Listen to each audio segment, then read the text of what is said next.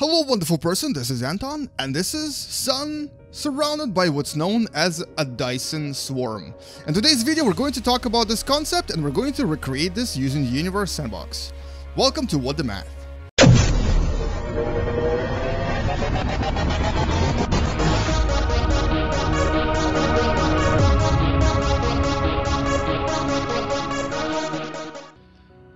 So what exactly is this Dyson Swarm that you just saw a few seconds ago?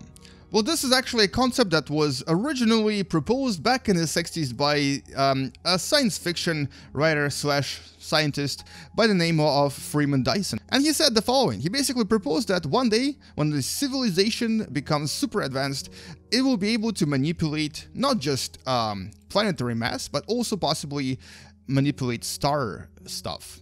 In this case, he actually proposed that maybe one day we'll be able to create some sort of a huge structure around the star, specifically around our sun, that will be able to collect all of the solar energy, thus giving humanity a huge potential for energy consumption.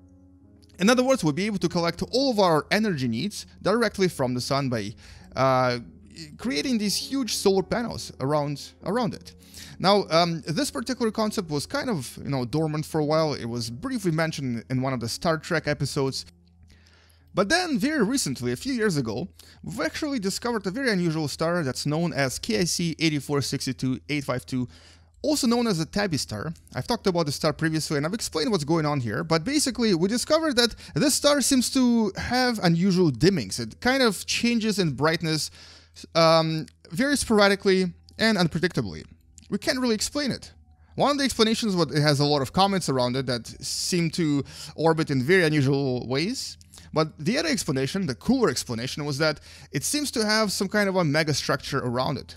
Possibly a Dyson ring, possibly a Dyson Sphere, possibly a Dyson Swarm, created by some kind of a super advanced civilization. That's the explanation we kind of wish to have, but we don't really know if it's true, and we might not find out for a while. Now, we're going to actually imagine that humanity reached the potential to build these structures, and today I'm going to propose a scientific, sort of science fiction-like scenario of how we could do it around our planet. Sorry, not around our planet, but around our star, the sun. We're going to go into the solar system, and imagine that the year is like 3000 or something. When we are super advanced, we know how to manipulate matter, we know how to manipulate asteroids, and we can terraform things. We can basically create a lot of things in space relatively easily. And we create this very interesting self-replicating robot or a mechanical apparatus that essentially goes to Mercury and starts to reproduce itself in massive amounts. So we're going to go to Mercury for two reasons. One of the reasons is, of course, because this planet is not terraformable. It's a little bit too hot, and also it's a little bit too empty.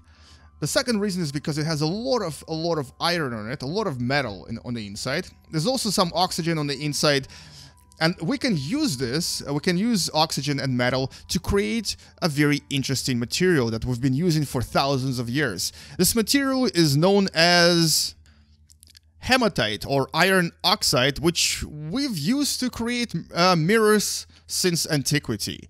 These mirrors could then be used to either reflect the light or to create some kind of a solar panel-like structure where we can use the sunlight to power something else somewhere else, or absorb the sunlight, or redirect it somewhere else, possibly to Mars, thus terraforming it. In other words, we can create tons of mirrors using this hematite stuff. So this will take us maybe a decade or so of robotic workers working here, digging through Mercury, and essentially reducing it to nothingness. All of these metal parts will also be used to create the actual ring itself, and because Mercury is relatively heavy, it's about 4.5 masses of the moon, we can actually use all of this material to create the actual sphere itself, the Dyson Sphere, or at least the Dyson Swarm that I'm going to be showing you in this particular video. So essentially, we're going to start reducing the mass of Mercury, we're going to deconstruct it, and as this happens, various robots will start launching these satellite-like structures into space and thus create the Dyson swarm that we're going to make right now. So let's actually start by measuring the distance to Mercury, which is about 58 million kilometers. So this is how we're going to be creating these rings. We're going to go into rings here, select about 500 particles. It doesn't matter what mass they are, but I guess total mass will be about a ton. They can be obviously heavier, but these don't have to be too heavy. Their only purpose is to either absorb light and create energy and then somehow remotely transfer that energy back to Earth, which is very, very possible. We do have technology even today for remote transfer of energy. Or we can alternatively use mirrors to directly reflect light to Earth or to Mars or anywhere else for that matter. We're going to change this color. Let's actually make this like a funky color because it's going to be a funky sci-fi technology. So it's going to be like maybe purple or something. Light purple, violet. There you go. Something like this.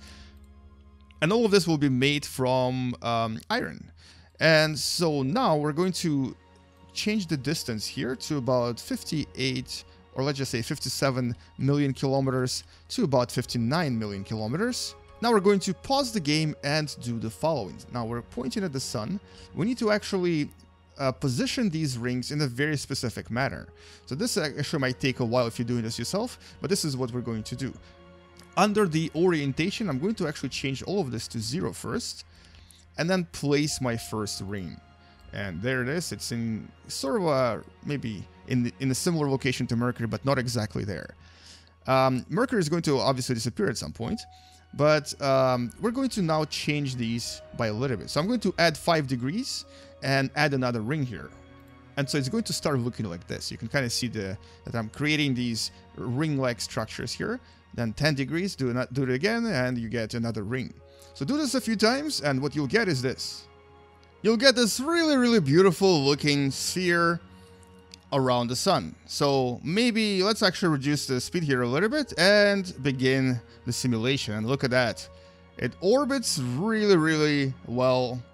And it's going to be very, very stable for a very long time. Now, so this right here is essentially what's known as a Dyson Swarm.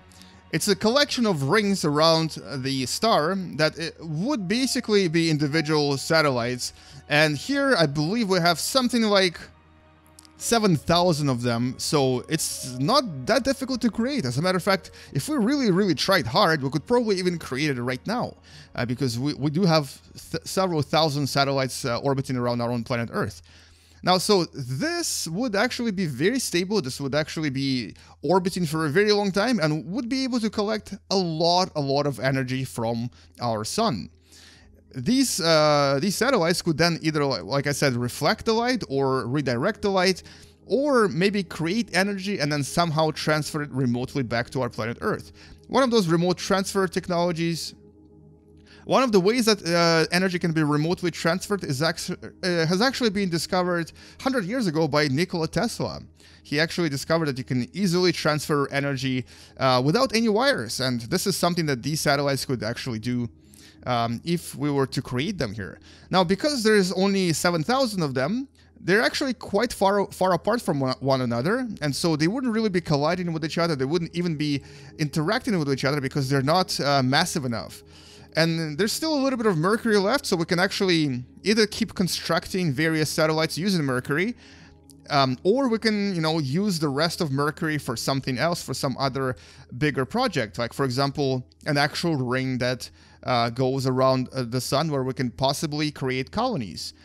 Now, all in all, this is not an impossible project. This is a project that could actually be initiated and finished within a decade. However, obviously, we would need a lot of effort and a lot of focus on creating both the technology needed for this and also, of course, the actual satellites themselves. But even though creating the swarm is not that difficult, or even the ring is not that difficult, creating a Dyson sphere, in other words, the sphere that would completely cover the sun, thus capturing 100% of all energy, creating a sphere would actually be very challenging. And there's several reasons for that. One of them is that even a small gravitational disturbance would actually collapse the entire sphere entirely. But the other reason is that, well, then our sun will not actually give our other planets any starlight anymore. Even though right now, our Earth is still getting just as much starlight as it did before, because these satellites don't actually cover that much of the actual visual space here. They do dim the light a little bit, but not by much. And what's even better is that you can actually create layers upon layers of these Dyson Swarms, but creating layers upon layers of Dyson Sphere would be kind of, you know, difficult and also potentially useless, because there's no point of having another Dyson Sphere after the first one, because you wouldn't be actually capturing any more starlight. With Swarm, however, every single layer will add to efficiency of this particular structure. And so basically here, after we use up Mercury, we can actually then move to Venus and do a similar sort of a project around Venus as well. And so here comes the first Dyson ring, and then this would become the actual swarm, as long as those robots can actually survive in this highly pressurized and super hot environment of Venus. And so that's essentially it. That's all I wanted to talk about in this video, and I wanted to show you how to create your own Dyson Swarm in Universe Sandbox, and how you can actually maybe even create a Dyson Sphere if you're ambitious enough. And hopefully you learned something from this video, and if you did enjoy it and haven't subscribed yet, click that subscribe button right now, and potentially share this video with someone else who enjoys watching space videos and wants to learn through video games. Come back tomorrow, because you're going to learn something else very interesting, something you may have not known before. Anyway, I'll see you guys in the next video. Space out, and as always, bye-bye. And let's finish this video by initiating a supernova. Whoa, okay. That is a lot cooler than I thought it would be. But all of my objects here actually survived. Now what will happen to them if I let go? All of my spheres, all my little satellites are actually escaping the solar system. That's pretty awesome.